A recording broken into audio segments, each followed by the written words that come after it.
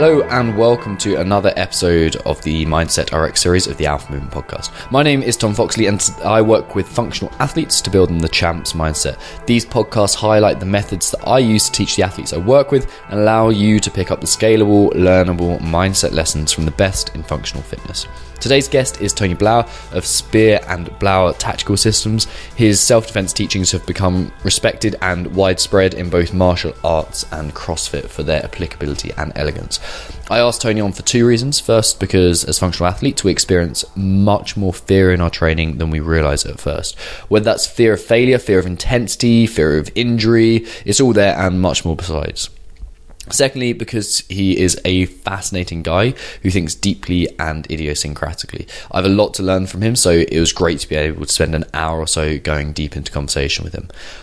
On another different note, I've had so much demand for another inner athlete performance camp that this year it's definitely going to happen, or by the end of this year, probably actually in 2 weeks or so, so mid-October to late October, it's going to happen. So I'm taking applications now. If you head to mindsetrx.com, so mindsetrxd.com/coaching, and apply now if you're ready to master your own athlete and take enormous steps towards your potential. And if you've got any questions or anything like that, please don't hesitate to shoot me an email at tom@alphamovement.co. So now I bring you Mr. Tony Blauer. Welcome to the show.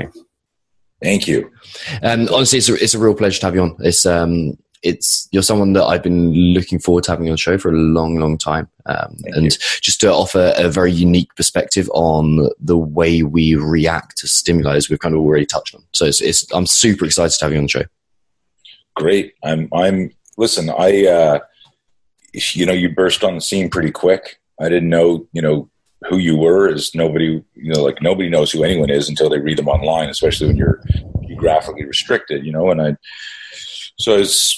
I don't remember, what post you made or whatever, but it was something like not a lot of stuff in the realm of peak performance and mindset, and not a lot of stuff catches my attention after almost 4 decades coaching, and like quite literally, that kind of blows my mind, like that I've been actually teaching and training and coaching 37 plus years. And so not a lot of stuff, you kind of seen everything, and the way you phrase, the way you write, and how penetrating some of the stuff is. I reached out to you. I was like, it's like, dude, let's talk. So congrats to you.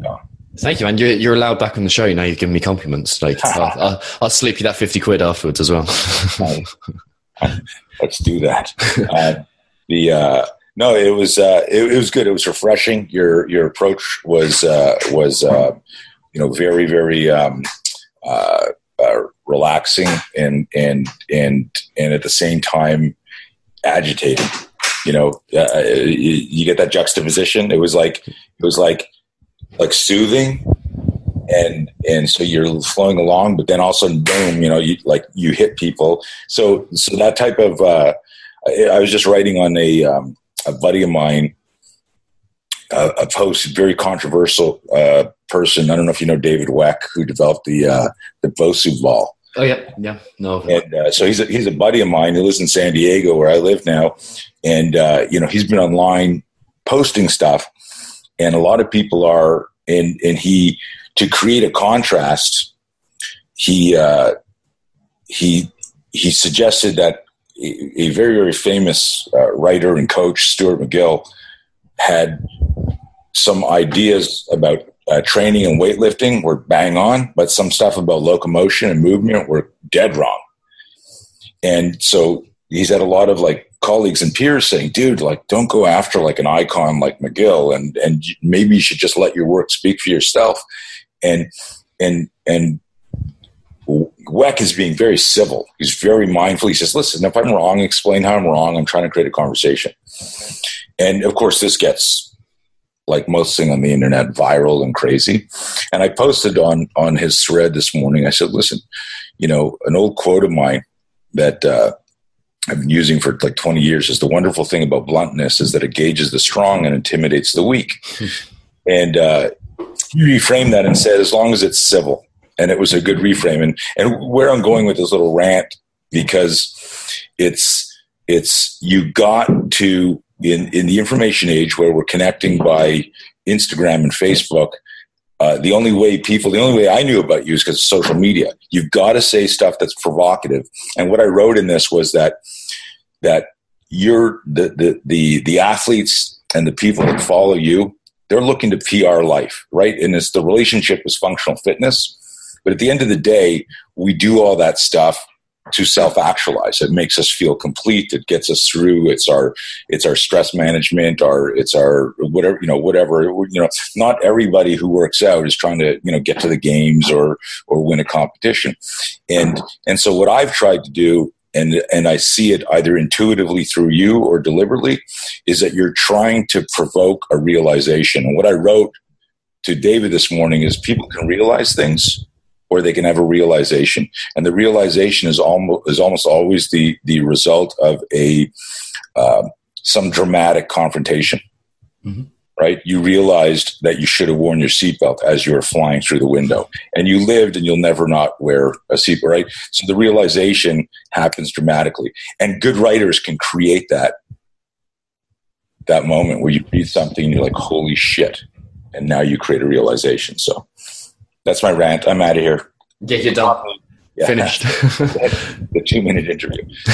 So on that note of realization as well, where's your realization of the impact that you could have with the work that you do? You said where or when?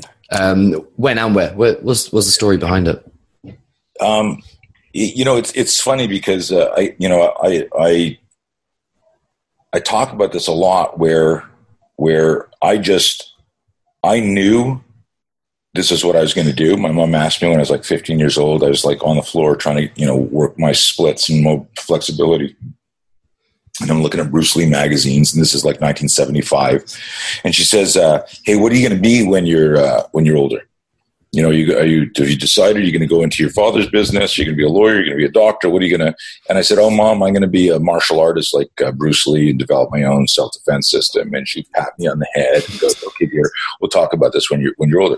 I just knew, but I could have been like teaching wushu or tai chi. I could have been one of and my fascination was always with practical self-defense, because that tied back to, I felt like I was more afraid of everything than anyone else in the world.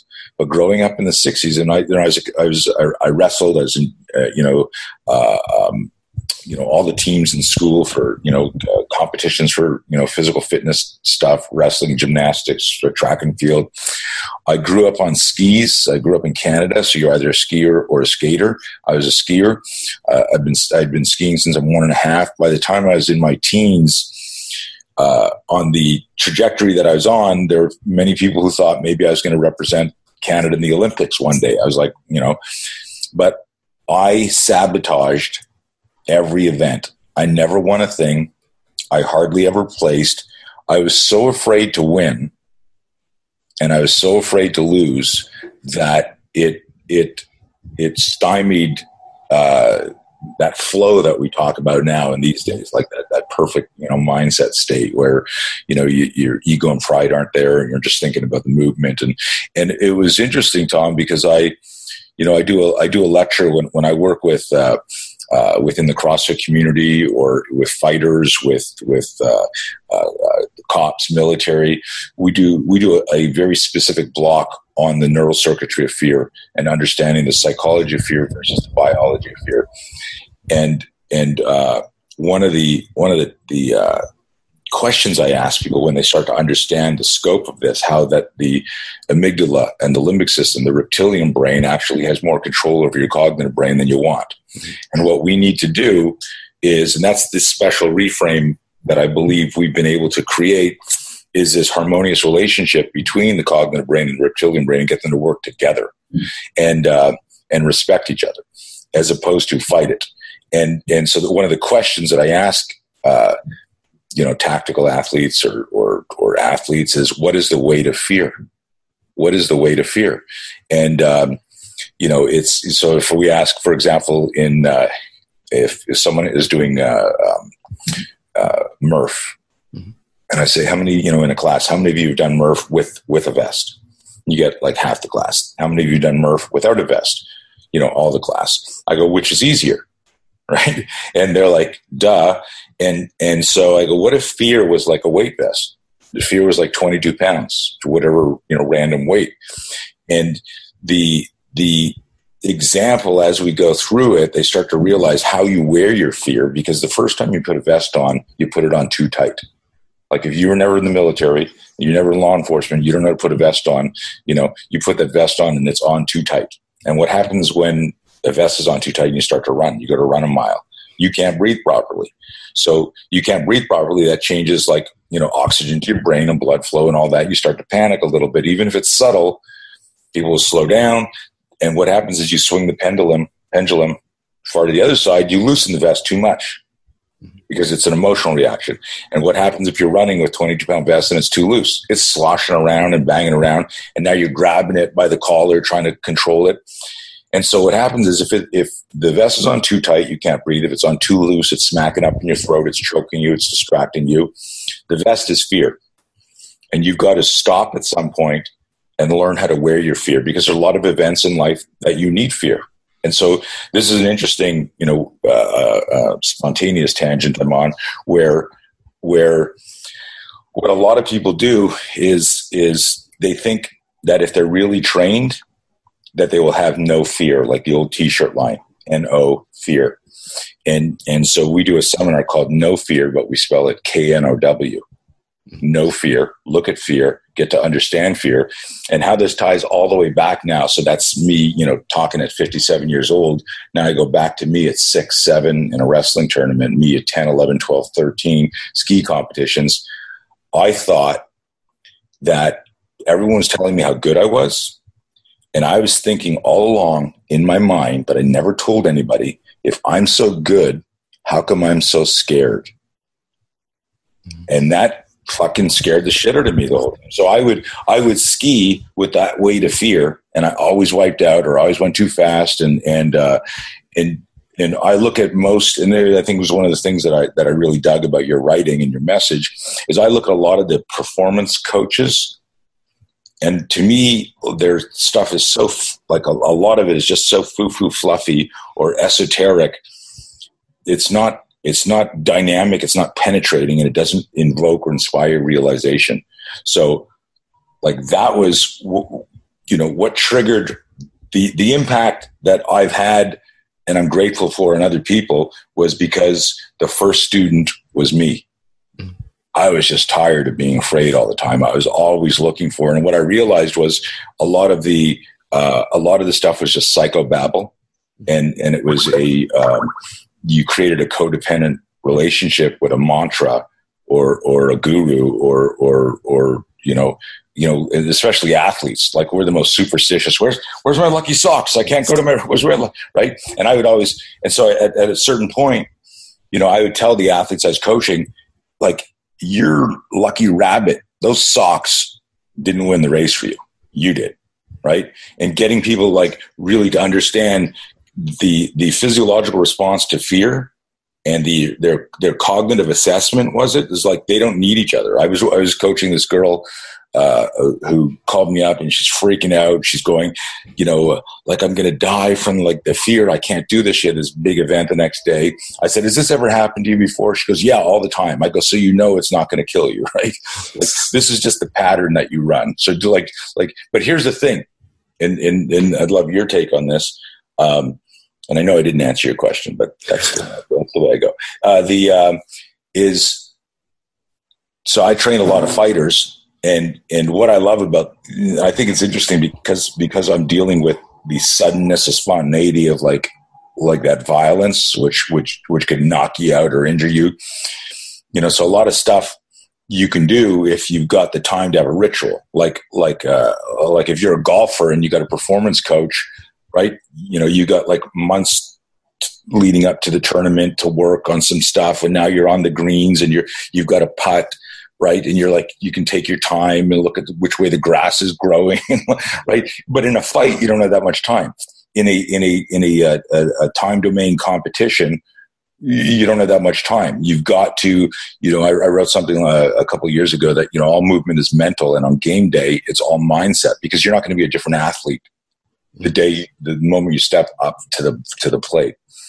And so this whole thing is about this this attitude of adaptive courage, and understanding that the opposite of courage isn't cowardice. The opposite of courage is discourage, DIS-courage, because our internal visualization says, oh, I must not be ready because I'm out of breath, I'm scared. And we haven't taught people how to really communicate. And this is what I was talking about earlier.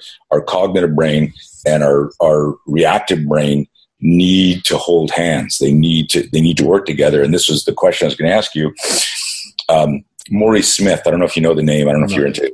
So he won a UFC. He was one of the top Thai boxers in the world, K1 fighter, really. So I interview fighters because I like to ask them questions about fear. And it's interesting because I do it as a researcher, but then I get great stories for my seminar. So here's a great story. So Maurice is getting ready for a fight. He's got headphones on, and you can see by his body language, he's not listening to death metal. Like I'm in the fighting locker room, and you can see one athlete is sitting on a bench, his knees up and down, he's nervous. Another guy's punching his face. Another guy's pacing, and there's Maurice lying on a massage table, with his hands behind his bed. And you can see the way he's grooving. He's listening to some R&B. So I talk to him and I go, hey, dude, I got to ask you a question because I study fear. And I go, are you looking at your body language, looking at everyone else's totally different? Are you afraid before a fight? And he looks at me, he says, can I ask you a question? I'm like, yeah, sure. He goes, do you have a job? I'm like, yeah, I do. He said, are you afraid to go to work? I go, no, I'm not. He goes, me either. And puts the headphones back on, right? What a cool thing. It's this is my job. Why should I be afraid? Now, you're smiling and people listening to this might go, well, that's super cool and what a great scene in a movie. But here's what when I'm training trainers and they all get sucked into that story and it's a true story, I go, what if I now took all your fighters and I made them listen to Maurice Smith's soundtrack, rhythm and blues, and they had to lie down on a massage table and just chill before their fight? I bet every single one of them, maybe with the exception of one, would fucking lose. You know why? Because we changed their ritual before their ritual could be changed. At the end of the day, we got to find that balance for what supports us. And then as we mature, we go do I need to hold on to this? Do I still need these lucky socks? Do I need to be angry before this event? Do I need to, and to me, that's evolution. That's just maturity, So the kind of rhetorical question is about that. It's about these rituals where you tell people, hey, this will work for you, as opposed to, it's like nutrition or anything else, right? You've got to find ectomorph, mesomorph, what's your physiology and stuff like that. Sorry about that rant. I didn't take a breath in 10 minutes. But there were 19 questions and thoughts in there. That's a good rant. There's a knowledge-filled rant. I want to go back to the middle of it. And you talked about wearing your fear. And I really like that. It fits so nicely with the idea of intensity tolerance as well, which the way I see it is familiarity at the baseline, then your internal self-talk and what you can manipulate, and then vision at the top. But the familiarity and the self-talk is essentially what I think you can manipulate in that response. But I want to know where you was there anyone who taught you to wear your fear? Oh wow, this is I wish you wouldn't have asked me that question, because the answer is obnoxious. I mean, life taught me. There wasn't there wasn't a mentor. There wasn't it was just the way my psychological makeup was I want to do that. And people go, how are you going to do that? And I go, and then I would go figure it out. I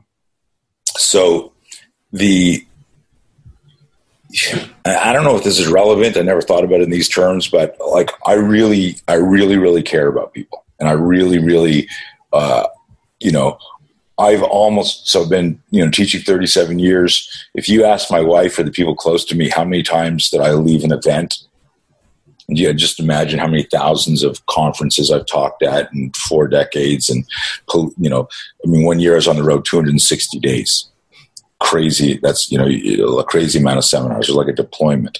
And if you ask my wife or the people really close to me, how many times I finished a lecture, a seminar, and went, fuck, I knocked that out of the park. That was amazing. Versus, shit, I didn't get to this. I didn't go over this.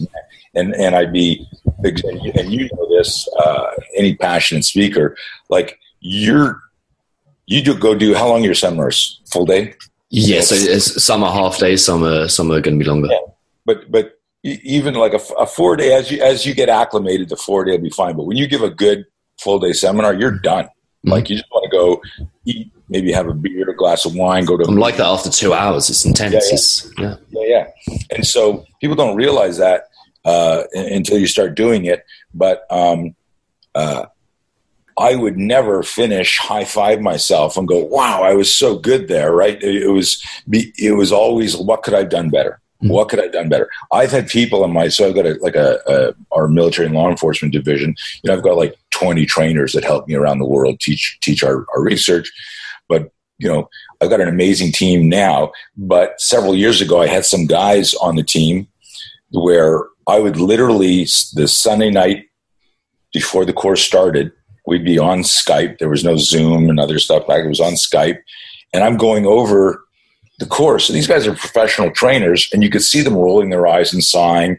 And I would always remind them, guys, this course isn't for you. It's for them, right? They're the ones fighting. We need to, let's try this drill like this. And you could see the guys that are no longer with me are the ones that were rolling their eyes, and like, they're the ones that were happy with good enough. This is okay. We're okay. Like, who's going to know? And so it's like, that's been my mindset since I can remember. So if you go back, like, I was born in 1960, you start with, like, I was just afraid of like every event, any confrontation, I would get like a fear spike, and it would bother me so much. But nobody, even today, people don't talk about their own fears. But back then you never did. In fact, I remember one very, very important ski race, my coach, I'm just like shitting in my pants. Like, I want to projectile vomit. I'm standing at the top of the hill above the tree line. The wind is howling. We're getting ready to go. And he says, how do you feel, kid? And I went, great, coach. Like, you just lied about that shit, right? And people still, like, how many times have you seen somebody, you can see on their body language something's bothering them? Mm-hmm. The whole time. Go, how you doing? I'm good. Right? And people were just used to saying that. But imagine, and this is kind of an interesting thing for this talk, because you're a mindset coach and you work with athletes out there, don't fucking lie to your coaches. Don't lie to yourself. You can't do anything if you don't accept self-awareness and emoting and in a way that's productive, because your coach can't help you if you don't tell him or her what your fears are. And so I lied to my coach. I went down, I wiped out and got disqualified and didn't win another race. But I was told that by one of the timekeepers, they in major races, they time you at different sections. Guy comes down, he goes, man, when you passed me, like at that's like, too bad you wiped out, man, because you were like 2 seconds ahead of the guy that won the race at this point in the race. And like 2 seconds in a giant slalom race is like a mile in a car race. But it was just like, once again, I was going too fast. I caught a tip. I fell so hard, I fell through the finish line, but I missed 3 gates, right? It was just crazy. But what it was is I was afraid, but I lied to my coach. And this just triggered this other story, and I think it'll really resonate with your listeners and maybe hopefully inspire better questions and maybe requests for you to dig deeper or explore in your seminars with them. I'm training this fighter for an amateur kickboxing match. And in amateur kickboxing, the fights are 3 rounds, but a title fight is 4 rounds. And so this is his first title fight, and his name's Sean. And we're in the dressing room waiting to go. His gloves are taped. He's shadow boxing. He's moving around. And I look at him, and one of the officials comes in. He goes, 15 minutes. Door closes. It's like in a Rocky movie, and it's all scary. My heart's pounding. I'm more afraid than my fighters are, right? And And he goes, I go, hey, Sean, how you feeling? And he's standing there on his toes and he's shadow boxing. And he goes, I'm good, coach, but and then my guys know how, like I've talked to them, they know, don't bullshit me. He says, I'm good, coach. I'm nervous, of course, but I'm good. And I go, well, Sean, you're supposed to be nervous because you're about to get in a fight. Somebody's going to try and punch you in the face, right? And you're going to try and punch him in the face. You're supposed to be nervous. You're going to use that adrenaline. You're going to use that fear. That's good. He goes, thanks, coach. And he keeps going. Great. A nice little talk. Not me at 15. Great, coach. Good, right? Like no lies, right? But I'm sit down and I'm talking to my corner guy and something starts to nag at me, Tom, like this intuitive, right? And I tell people, remember the 3 I's, instincts and intuition and intelligence. That if you trust your instincts and you rely on your intuition together, that it's a tactical trinity, you're going to do something intelligent. So something's nagging at me, and I realize there's a conversation that hasn't happened. And I look at Sean, I go, Sean, I know you said you're nervous, but what exactly are you nervous about? That was my intuitive question to him. Because he could have been nervous of, it was his first title fight. His girlfriend was at ringside. His mom was watching. He didn't sleep. Maybe he had an injury he didn't want to tell me about because he didn't want me to pull him out of the fight, right? But I wanted to know, because that changes strategy, doesn't it? Mm-hmm. Absolutely. If we lay it on the table, now, it impacts strategy and how you think and how you move. He says to me, would have never have guessed this. He goes, I've just never done 4 rounds. I'm wondering if I have enough gas, enough stamina, endurance to go 4 rounds. He said, of course, I train for 10 in the gym, but fighting in the gym with sparring partners isn't the same thing as in the auditorium, right? Mm-hmm. And I'm like, holy shit, I would have never, ever guessed that was what he was fixating on. And so I said to him, I looked at him, I said, can you do 2 rounds? He goes, what? I said, can you fight 2 rounds? He goes, yeah. I said, so just do 2 rounds twice. And he smiles and he says, okay, at the end of the second round, I look at him and we're inside. It's a 16-foot ring. There's a foot on each side. So you're 14 feet away. You can hear the other corner. Mm-hmm. At the end of the second round, I said, can you do 2 rounds? He said, yes. Just then we heard the other corner's fighter say, coach, what round is it? At that moment, you just knew you were winning, right? It was like a scene in a bad boxing movie. It was so cliche. But this is, I know you're digging this, and I hope your listeners are too. The mindset part of this is everything. How you think affects how you feel. How you feel affects how you think. Both influence how you move. It's so huge. When you start working with an athlete like that, what's the initial process? How do you get to know them to begin with? In the fight community or just in general? In general. I've always just been a coach, so I was pretty good at tennis. I was pretty good at skiing. When I was 15, I was like a professional ski instructor. They had made an exception in the insurance at the ski hill that I worked at because I was underage. I just always loved coaching people. I'm going to write an article one day. I've been joking about this for 2 years now that, coaching isn't cheerleading, right? Like yelling at your athlete, you can do it, is not really coaching. And I was actually having a talk with Ben Bergeron last year, and we were just talking about coaching principles and stuff like that. And one of the things that I use with the trainers that I coach, who are part of my self-defense world, is I say the progression is interesting. It's technician, trainer, coach, technician, trainer, coach. And the technician is all about cues and points of performance and get your feet here and the trainer understands how to program stuff, but the coach is all about performance. And most people call themselves coaches, but they're really technicians. And a lot of people call themselves coaches, but they're really trainers. There's very few people that understand coaching. And that is when you look at somebody I've helped some guys at the games, and we realized one year, one of the athletes I was working with, it was his 5th year at the games. And I just started working with him the year before. And through our self-defense stuff, it was really interesting. But he went out and he just bombed on a snatch ladder in the tennis stadium. And I went up to him after, and it was too late to do anything. But he said to me, I realized today that my fear isn't the snatching competition. My fear was the tennis stadium. Right. And it was interesting because had he been able to, this is, we come back to self-awareness in the athlete. If he had been able to talk to me about that 2 weeks before the event, I'm not saying we could have done anything, but just talking about it changes it. Right. You know, I had and I'll give you guys like a tip, an example.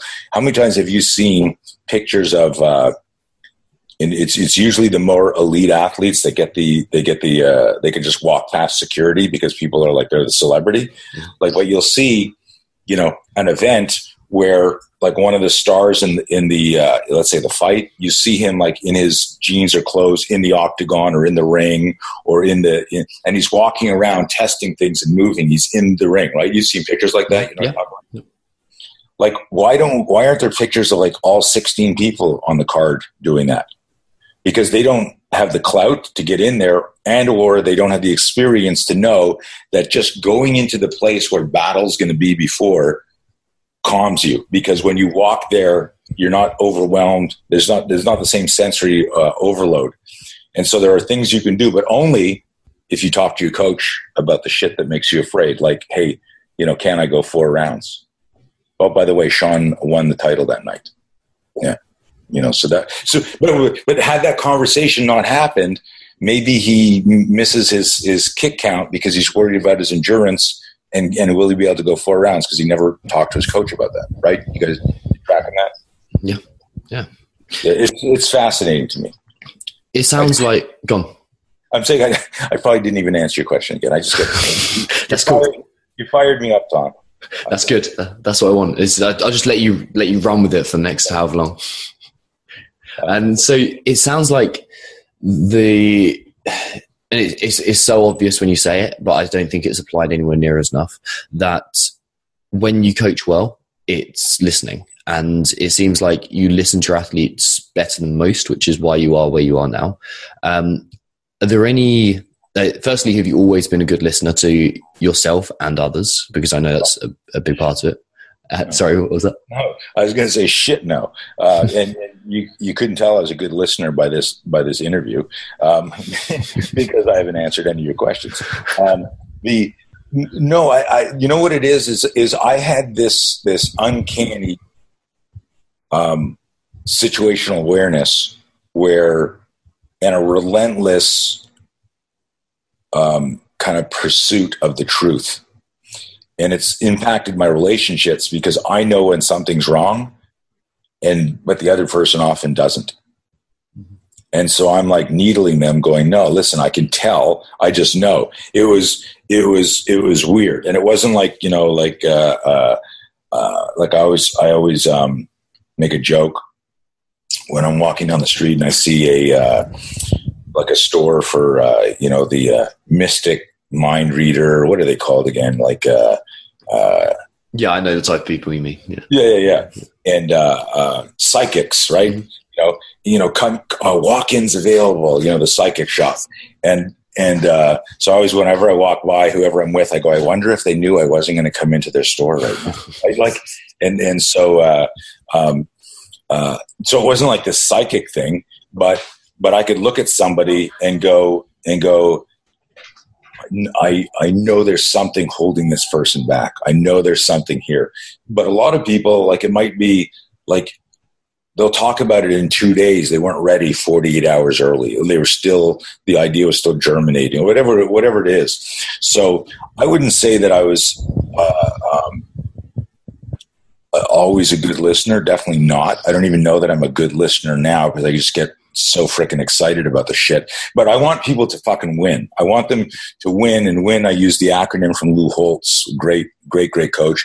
Win isn't like I gotta win. Win is what's important now. His acronym for win is what's important now.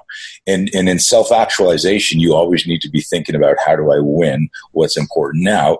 And if you do happen to win an event, you know, that's super cool. But all that does is like I had a really interesting talk with Brian McKenzie, and you're just talking about how the anxiety and depression and mental issues in top performers, because when you peak and then that that rush of being the best in the world plateaus, or now you're not, that's hard on your psyche. That's hard on your ego.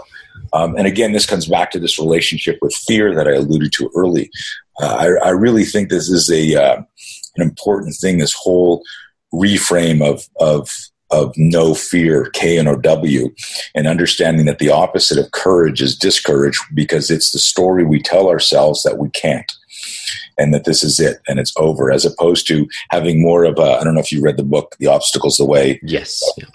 But having that, and that's really when I read that stuff, I went, oh shit, I didn't know that. Like something in me, for better or worse, gave me this intuitive stoic approach to life, where like whatever obstacle I had as an athlete, as a kid growing up or whatever, it was like, okay, how do I not feel this way again? How do I fix this? I don't want this to happen. And then I started by I guess the serendipity of one's life story is that I started teaching self-defense at a super young age.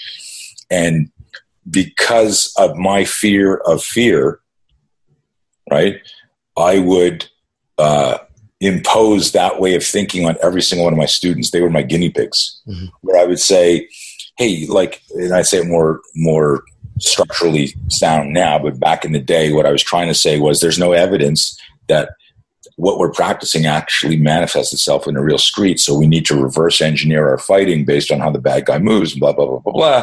And so I created all these crazy drills that put us in these scenarios where you couldn't excel if you didn't manage your fear first. And that became the timeline that I think applies to any type of competitive athlete, which starts with situational awareness, meaning what is my event? And then the fear spike. And the fear spike could be performance anxiety, the sudden, like, someone comes out and goes, your next WOD is this. And you go, oh shit, I hate thrusters, right? And you're dealing. So it goes situational awareness, fear spike, fear management, functional movement. And I really look at, like, in anything that's pushing you, everyone will get a fear spike, and a fear spike, might be dramatic sounding, but that moment where you suddenly realize, okay, the game is about to start, and now you found that you just did one of those little, right, and you took a deep breath and just kind of cleared your mind. But that's the fear spike, right? Okay, let's go. You're up, right? And so it's situational awareness, so I know what's going on around me, and fear spike, fear management. I got to manage that. And now it's functional movement. Nice. I love that. That's put so much clarity into, like, just that little, like, almost like flow charts, but so much clarity into what I do. So I wish I'd explained it like that earlier. It'd been much easier. Well, you can, just use that flow. I mean, at the end of the day, a great coach, and I hate the term. I look at a lot of people, like, they'll hear me talk and they go, I'm stealing that. I go, don't steal it. I hate thieves, right? And they're like, but what you can do is you can use it and integrate it and just and share it responsibly, like an author or a speaker. I love, Dan, you know who Dan Millman is? He wrote The Way of the Peaceful Warrior. Yes, yeah. So Dan Millman said, if you face just one opponent and you doubt yourself, you are outnumbered. And it's one of my favorite quotes, because all it speaks of is about fear management. If you only have one opponent and you doubt yourself, you're outnumbered, right? You got one thing to do, but you don't believe in yourself. Boom, it's done, right? It's not going to be your best work. And, but I quote him in every single seminar I do. And I always, depending on the seminar, how long it is and the relationship I have, I'll say, like, Dan Millman pissed me off when he said this because I wanted to say it. That's how good it is. It's so good that I can't even change it. And so, I mean, we're supposed to inspire each other, and that's what a real coach will do. At the end of the day,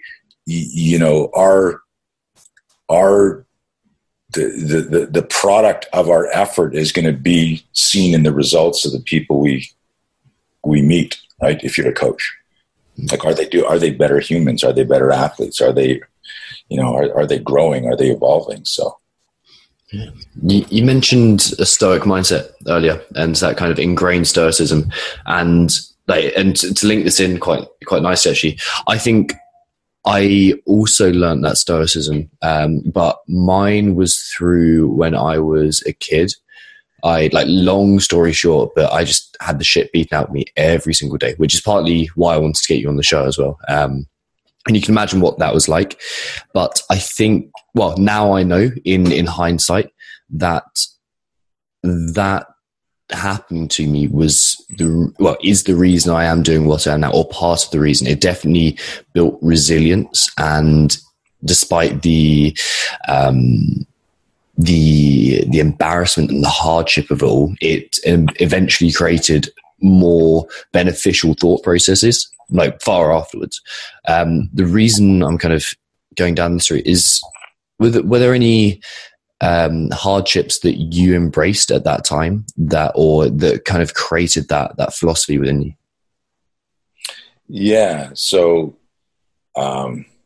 it's interesting just to talk about your experience and there's a lot of people, this always fascinates me, but you get beaten up, you live in a shitty place and you got to, wherever it's walking to school, or it's some, stepbrother or some, family thing or some, and like, why did you turn out? This is kind of a rhetorical question that you, I don't think you or I know the answer to. It's just the way it is. And where someone else has the same experience as you and they grow up as a predator. Mm. They're a bully, they're a predator. You grow up and you're like trying to make the world a better place. Right. And so that's an interesting thing. And it's something that I want, like, anyone listening to the show to go like, in some of this like cliche, like fortune cookie crap, like, it's, not what happens to you, it's how you react to them. And like, and everyone goes, yeah, whatever. But at the end of the day, that's what it is. But it comes back to your relationship with fear. Mm-hmm. And choosing to actually look fear in the face and go, okay, what exactly am I afraid of? I got to face it. Now, do I understand what this fear is? Like what, research it, tear it apart. Then if you need to do something and the timeline is short or the timeline is long, to realize that your progress in life, it isn't dependent on whether you have fear or no fear, whether you have fear or no fear in this. It's, you've got to do this. And sometimes you need to be wearing your fear. You need the fear with you. And when you apply those first, face it, understand it, control it, right? Confront it and control it. Then you get to a place of K and or W fear. And we could sit down on a whiteboard and draw all these things up. And we have this chart called cycle of behavior. It's kind of a cool thing. If people Google, Tony Blauer cycle of behavior, they'll see this flow chart for fear. But we would see your experiences there as a kid getting beaten up, Tom. Mm-hmm. And you would see how some people stay in the fear loop and they stay fetal emotionally or actually physically, and they're just there. And this is their life. And then there's other people who somehow see this little light and they go towards, they're moving. And that's what we just got to teach people. That sort of stuff. So, it's impressive, from that background that you're doing what you're doing and you turned out, cause you're doing really good stuff. And, but for me, it was almost like there wasn't like I could list a bunch of the time that I was beaten up, the car accident that I was in where somebody died and I didn't. And and all these like things like, I had the giant slalom, a downhill race where I wiped out and landed on my head, knocked myself out, kind of woke up in the hospital, cracked my helmet. I mean, just, concussion. There's like all these events that I've had. 2010, I built my company up to a $12 million company, multiple staff, 21,000 foot training facility, had my company literally like stolen from me. like from Friday, CEO of this company, to on Monday, zero income, zero company, because of some, nefarious bullshit that one of my staff did with a part, and like my family's crying. What are we going to do? And I was speaking at this counterterrorism conference in San Diego, and so we'd lost everything. So I dissolved the company, and it was one of these things where this isn't a business interview, but I had a partner, and I had one of my team had vested equity in the company. They did a deal behind my back to transfer something, and it just killed the company. But I went from like really successful, like staff at 21,000 foot, $12 million a year, to like from Friday to zero, like 2 days. Like that crushes most people. My wife says to me, she's crying, what are we going to do? Are we moving back to Canada? Oh my God. And I said, we're going to move to San Diego, because if we're going to be homeless, I want to be homeless where the weather's pretty much guaranteed, like perfect. And she likes laughing through her tears going, are you crazy? And that's what I did. I moved us to San Diego and rebuilt the company from scratch. I could list from this happened to me when I was 7, and this happened to me when I was 10, to this happened to me this happened to me when I was 50.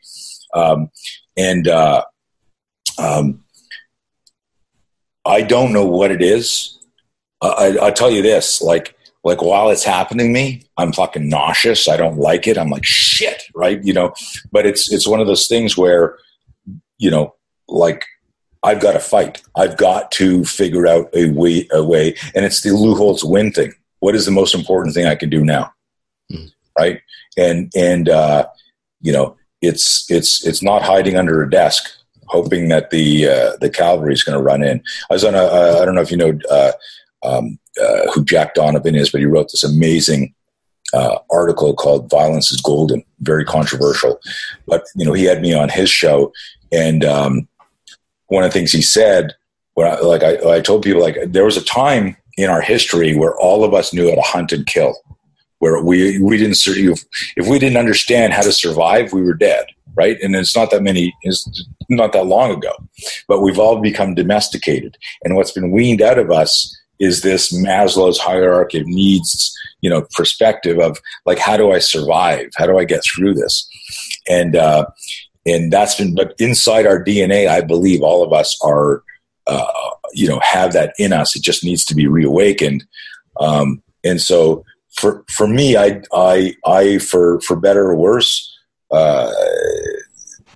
like that's just the way I always thought. But I really believe, and this is why I'm such a insanely passionate coaching when I'm working with people who like, the scariest thing that you could do isn't going to be like a thruster burpee, couplet.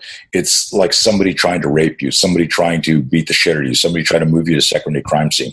And so we use self-defense as a transcendent vehicle to teach people how to manage fear and apply that to any part of their life. But I've had so many people in front of me, like, crying, going, I don't know if I could do this. I don't, right? And so it's never about the movement. It's always about the mindset. Yeah, it's a story that's attached to it. Right. Yeah, I couldn't have said it better myself. Yeah, so they're like, in a time when we can, either next time I'm over in the UK, if you're over here, we'll get together for if I'm there, we'll have a beer. If you're here, we'll have a coffee. But just to talk, because that's fascinating to me and interesting to talk about. You don't know that when I do my seminars, it's really a sequence of stories, because people will remember a story instead of a formula. And you can connect to the story. But there was something in you when you were going through all of that, getting beaten up and all of that was actually shaping, who you are today. And while you're not teaching self-defense, you're still teaching that mindset of how a winner needs to think, how a fighter needs to fight and prepare and train. And in this case here, the community that you're directing your focus at right now, the battle is between time and weight, right? And movement, so it's the same thing. It's still a fight. I completely agree. Something I wanted to pick your mind on is why so to come back to that same scenario, and I know we've kind of going over time a bit, so if you need to jump away, we can jump away. But when I was in that scenario, my instant reaction was to completely seize up, and no matter what I thought, like, because I'd go into, like, it was at school, so I'd go into school with this idea of, okay, this is what I'm going to do. If it happens today, this is what I'm going to do, or when it happens today, this is what I'm going to do. And no matter what my intention was, it would just not happen. So what kind of thing is happening with fear in that situation, and why would that happen? So I'm not entirely connecting to the question. Go for it. Okay. So you're saying you're when you go to school. Okay, so I'd have this this idea of, okay, this is how I'll fight back. This is what I would do in response. But no matter what, it would be that someone, one person attacking me, and I'd go, oh shit, I'll hide back, and I'll try, like, I wouldn't even try and get away. I'll just, like, lie there and take it. So why do people do that? You're asking, like, why do I think that would happen? Yeah. It's super interesting. I think, I don't have, first of all, I don't have a clean answer. Mm-hmm. So that's, just your amygdala wasn't fully developed. And so no, it's, what's interesting to me is that, it's when we come back to the opposite of courage is discourage, where what I tell people is, like, it's the story that's playing in your mind, the movie in your mind, right? So before the fight, the movie was, I'm going to kick his ass. So that's like our scenario is fight's coming up. And the first two blocks in our cycle behavior chart is motivation, expectation, then visualization. So motivation, if those guys touch me again, I'm going to defend myself today. And I'll kick his ass. And then I'm visualizing this. And then right after that kicks in the fear loop. And the fear loop is another block that's made of beliefs, neuroassociations, how our brain links up symbols, and then how we just look at, embrace fear. So I've had, in the last few decades, I mostly work in law enforcement and military, and I've had cops come up to me. I had one SWAT cop come up to me. He'd been in a shooting. He was point on an entry, and they thought the guy was asleep, but somehow they had telegraphed their approach. He got up. He had a shotgun. They opened the door. The door was unlocked, so it didn't breach. He comes in. They think he's in his bedroom, which is where they had seen him last. They open the door, and he's standing in the hallway with a shotgun. And they look up, like he's just taking his hand off the door. So he's got one hand on his rifle, one hand like on the doorknob, opening it. And there's a guy like 20 feet away with a shotgun. And it's up here. And as they're moving in, he pulls the trigger. And the guy who's point here flinches out of the way. Number 2 gets hit with the buckshot. Number 3 shoots the guy and kills the guy.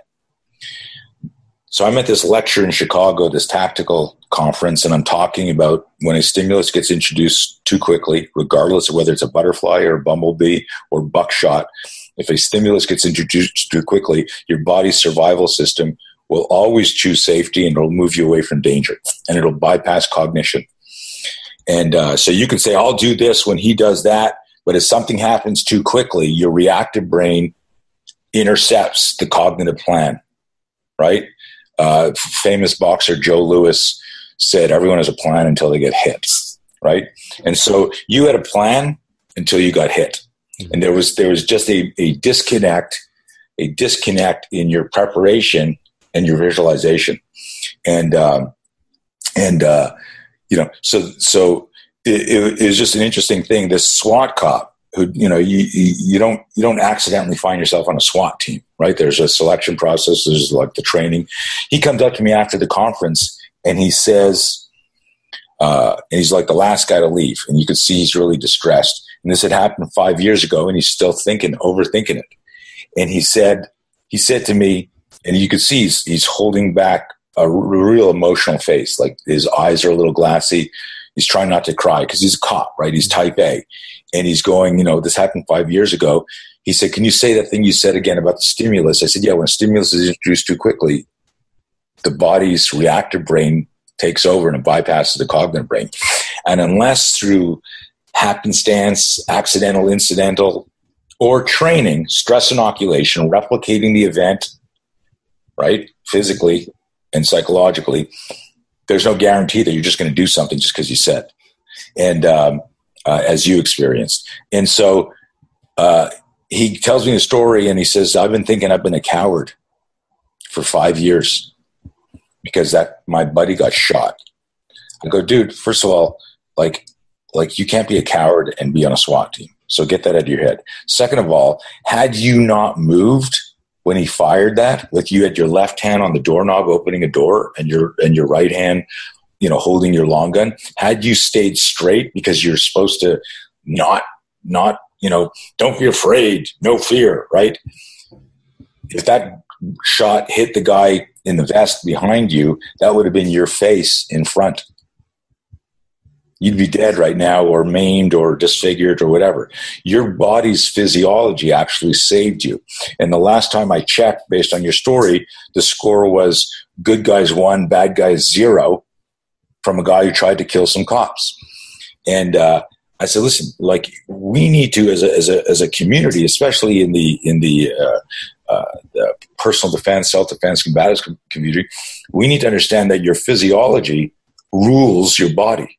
That's what unites all of us. And your awareness is compromised, but your physiology can actually move faster than your brain saying, hey, block this punch. But it was a really interesting reframe, because he thought he wasn't prepared, his training hadn't prepared him. And if I tie that to your story and you telling me, is like, you can visualize all you want, but the speed and aggression and suddenness of a stimulus can put you into this, what I call emotional inertia, this locked up state where you're fixating on, oh shit. And listen, the primal response of sudden danger is to cover your head. So like, even pro fighters will do that, like in a ring or an octagon. They get surprised with something, you see them cover. It could be on the ground, it could be against the ropes or whatever. So what we've done is reverse engineer drills from there, what we call off balance to on balance training, off balance emotionally, psychologically, and physically, and you incrementally work from capacity to potential through these drills. And so it's this gradient learning process that creates this bedrock of competence. And had you known me back then and said to me at 12 years old or 15 years old, this guy keeps punching me out, what I'd have done, and this is an interesting thing, come back to the first question you asked me, how did this all start? I had a student that I was training. He was having a bully issue in school, and his dad asked me to teach him, and I said, sure. He gets into this fight in school, and bully, trips him, and it gets in his face, and Mitch says, I don't even know you, why are you harassing me? And the guy's, what are you going to do about it? And Mitch, who had been training with me for almost 3 months, which is like the time that somebody would sign a fight and you fight 3 months later. Mitch, and so we had been sparring and grappling and kicking. Mitch grabs him in a moment of emotional, like defiance, grabs the guy, slams him up against the locker bank in school, and says to him, just leave me alone. I don't even know who you are. You've been bugging me since the beginning of school. Just fucking stop bugging me. And so I come to his private lesson, and Mitch says, I got beaten up today. And I'm like, what happened? So he tells me up to that part. And I go, well, what happened after you said that? He goes, he punched me really hard in the face and I fell down. I go, what do you mean he punched you in the face? Why didn't you block? Why didn't you bob and weave? Why didn't you do? And here's what he said, and it's hard for people to visualize this because this is only audio. But he had grabbed him in that moment of defiance, standing up to the bully. He grabbed him with his left hand, pushed him against the locker bank. Guess what was in his right hand? All his school books. So imagine boxing somebody where you're holding on to them with one arm and you got like groceries in the other arm and their hands are free. Like, how easy a fight is that? The guy just sucker punched him right there, dropped him. So here's what I did. And this will give you and listeners an inkling into what I mean by reverse engineer. Instead of me saying, Mitch, why'd you compromise your hands? Now that's what the technician trainer would say. Mm-hmm. You got too close. You compromised your hand. Here's what the coach does. The coach, I looked at him and I said, Mitch, I'm sorry. He goes, what are you sorry for? I didn't prepare you properly. I was teaching you a bunch of moves. I wasn't teaching you how to look at a scenario. What are you talking about? Are those your books? Yeah.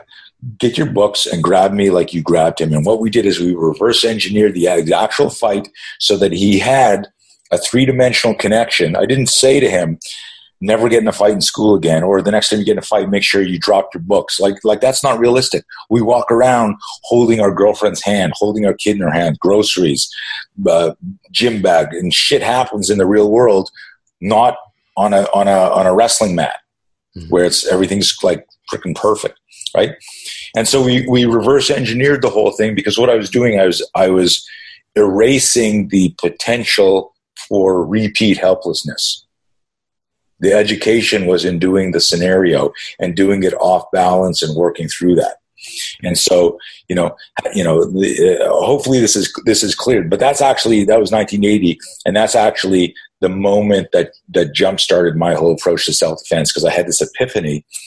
It was like the God of War shot me with a lightning bolt.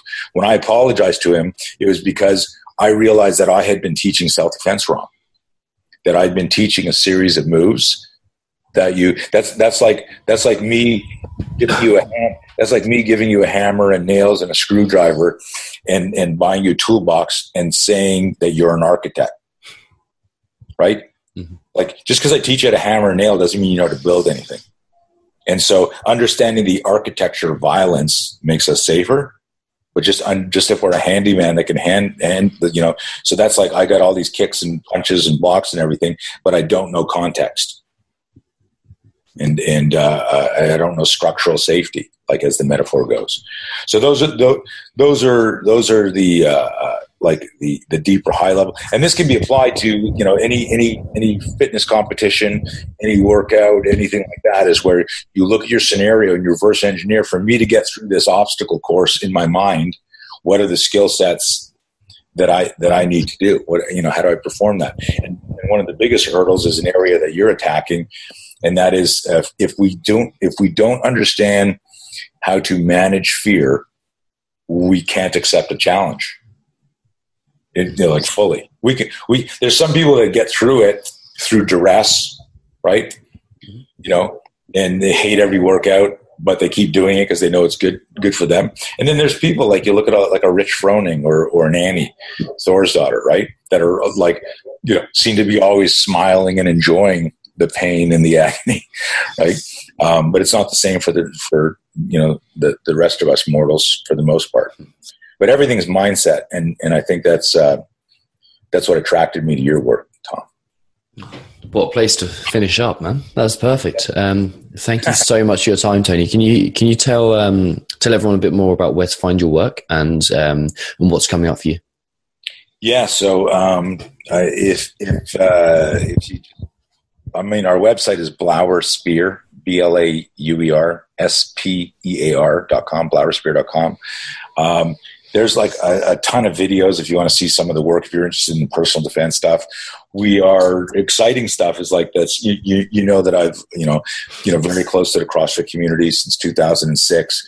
And we've been running self-defense programs for CrossFit boxes. So we're relaunching our Be Your Own Bodyguard program, which is kind of this safer in the day concept, which has been quite controversial because, the MMA, jiu-jitsu, traditional martial art community freaks out when somebody hears about a one-day self-defense seminar.